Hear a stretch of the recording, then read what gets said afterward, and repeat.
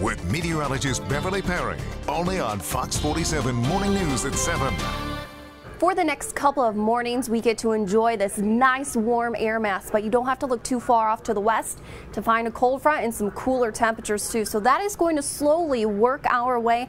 But like I said, we get another couple mornings with very mild temperatures. 61 degrees in Lansing, 60 in Charlotte, and we do have 59 degrees in Jackson and in Hillsdale.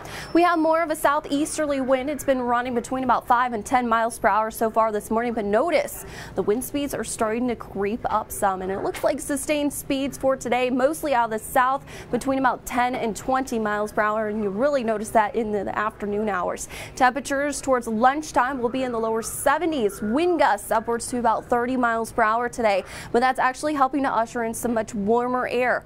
Look at where high temperatures are going to be this afternoon, near that 80-degree mark, which is typical for about June and July.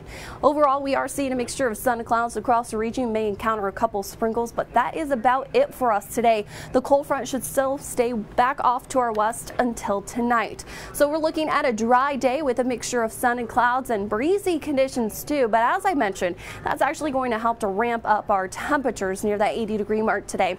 It's not until later on this evening, ballpark, we're looking right around 8-9 o'clock, where some showers and thunderstorms will start to work across mid-Michigan. At this moment in time, the threat for severe weather is low.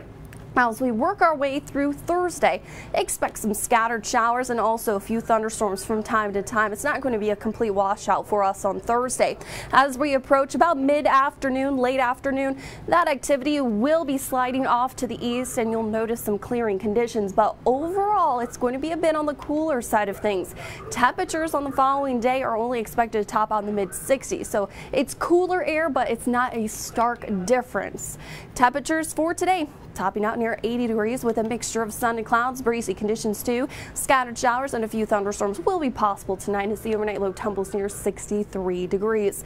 Mid to upper 60s on the way for Thursday, dodging a few showers and thunderstorms, and then it's dry on Friday. But notice as we approach the weekend, we will have multiple chances for showers and possibly a few thunderstorms. So if you have to go out and mow the lawn, today might be your pick day for that.